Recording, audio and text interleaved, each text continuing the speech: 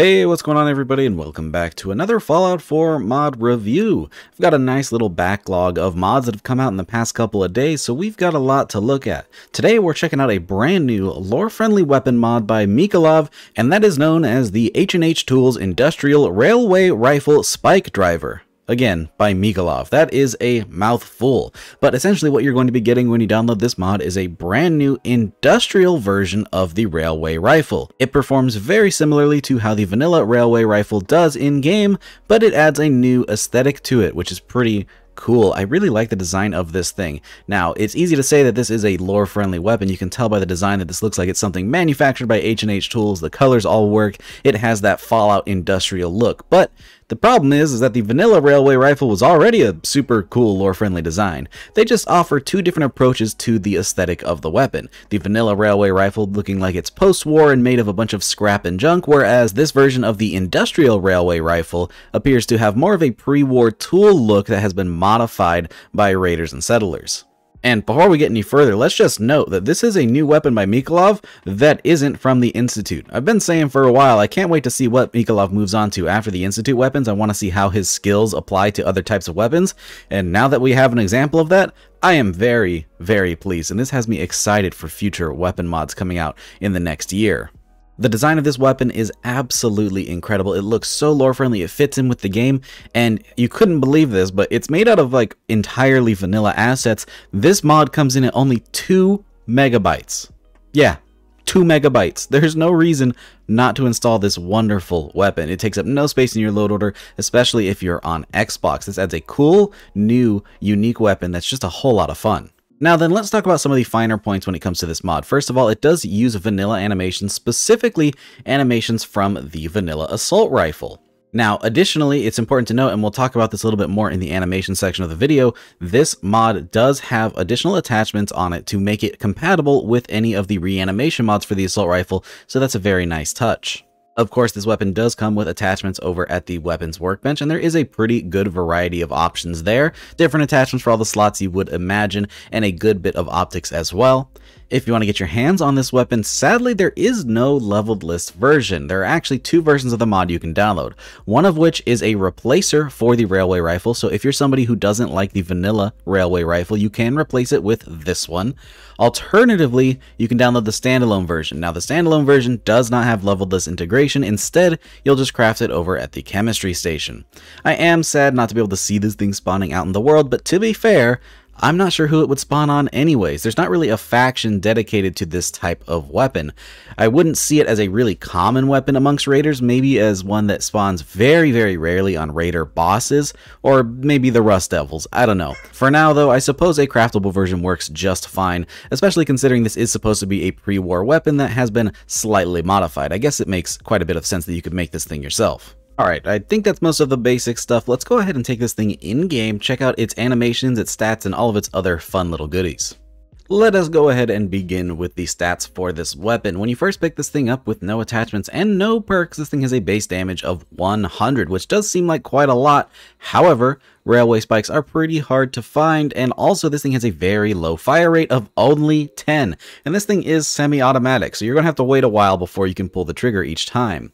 Again, this does use railway spikes as its ammunition, has a range of 119, an accuracy of 72, a weight of 15.5 pounds, and a value of 152 caps. Now, in my opinion, this is a pretty balanced weapon, especially if you're using the replacer version, where you're only going to get, I think, 2 of these exist in the entire game, so having these be pretty rare and the value pretty low, I think it's very balanced. Now then, let's talk animations for this thing. Like I said, it does use vanilla assault rifle animations, but I want to show it off with the custom animation mod by Mr. Lame Gaming that adds new animations to the vanilla assault rifle, as they are completely compatible with this weapon. It comes with all the extra handles and charging handles that make it work perfectly. So let's go ahead and show that off. Of course, you do have a wonderful custom unequipping and equipping animations with that mod, and this mod is completely compatible with them. There's even an extra one whenever you equip it for the first time, I believe. There we go. As you can see, it uses that handle there. And then, of course, the reload animation.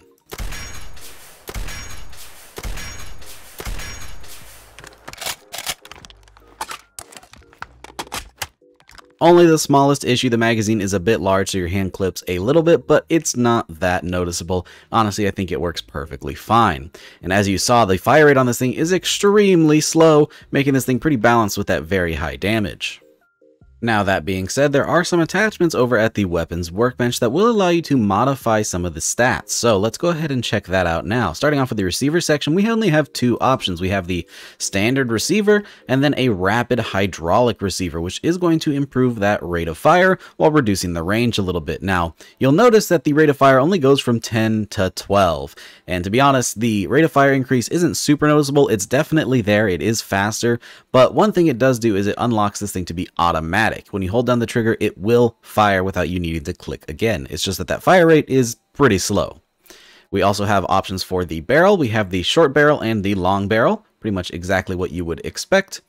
For the stocks, we have the standard stock and a recoil compensating stock, which will add a nice little pad there for you.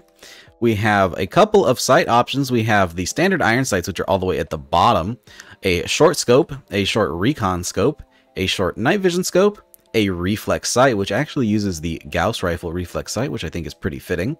We've got a medium scope, a medium night vision scope, a long recon scope, and a long night vision scope. And as you can see, these have some really cool custom scopes, combining the railway rifle assets with some cool industrial ones that I think is a nice mix of parts. And then finally, we have the muzzle section, where we have the standard no muzzle option and a large bayonet ripped straight off of the railway rifle, but I think it fits pretty well on this weapon. The profile here is really, really cool. Alright, now then, let's go ahead and do a damage test on this thing to see how it actually performs in combat. We'll be running 3 tests today. One with the standard version of the weapon, no attachments and no perks. One with a fully upgraded version of the weapon, which does not have any damage increases, but it does have that slight rate of fire increase, so I want to see if that actually makes a difference in time to kill. And then finally, we'll do a version with the fully upgraded version and maxed out rifleman perks to see what the damage looks like in the late game. Alright, with that, let's go ahead and start off with the basic version of this weapon. Aiming for the Deathclaw's weak point, let's see how it does.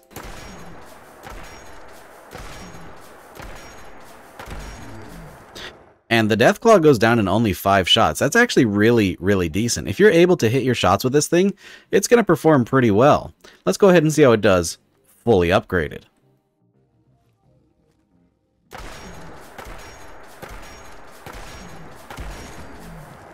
And to be expected, it does the exact same damage as the last one, since there were no damage upgrades, but it does have a faster rate of fire, resulting in a faster time to kill, so that is nice. Now then, let's see how we do fully upgraded. By which I of course mean let's get this thing maxed out on its perks. Now that it has maxed out perks, let's see how it does. And that Deathclaw goes down in only 2 shots. You will be fighting much harder enemies in the late game, but this definitely proves to be a pretty viable weapon, especially since the ammo consumption is really, really low. If you're packing enough railway spikes, you can take down just about anything. One more thing we do need to check out before we go is the construction cost for this thing if you decide to download the standalone version. If we head over to the chemistry station and open it up, we will see that this thing costs you 7 adhesive, 10 aluminum, 8 fiberglass, 4 oil, 6 screws, and it is going to require 2 ranks of gun nut and 2 ranks of the science perk. So really not that intensive in terms of cost, but it is still an option there. Hopefully we will see a patch at some point that maybe somebody will add this to the level list, but again, I have no idea what you would add it to, so we'll just have to wait and see what somebody decides to do. With that, let's go ahead and round things out with the last little bits of information.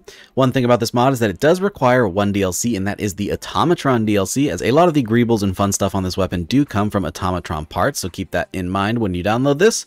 Additionally, it's available for not only PC, but Xbox as well, so Xbox users, I'd highly recommend picking this one up. It's going to have almost no effect on your load order space, and it's a really cool new weapon. With that, I hope you guys enjoyed the video, and I hope you want to download this mod. If you do, it'll be linked down in the description below, along with this Xbox link. If you enjoyed the video, be sure to drop a rating. It really helps out the channel. Consider subscribing if you haven't already for more videos just like this. Big shout out to all of my patrons for supporting every single video. And of course, a very special thank you to Avian4, Captain Chaos, Glasma, Helljumper, Indecisive Wolf, Cushy, Logan Rigmaiden, Microhan, Moonlit Gamer, Feed, Scott, Steven, Timmy76, Youth RC, and Voider for joining that Tier 3 Patreon membership. If you'd like to support the channel on Patreon, you can do so using the link down in the description, but it is completely optional. Thanks again for watching, guys, and I hope to see you all in the next one. Peace!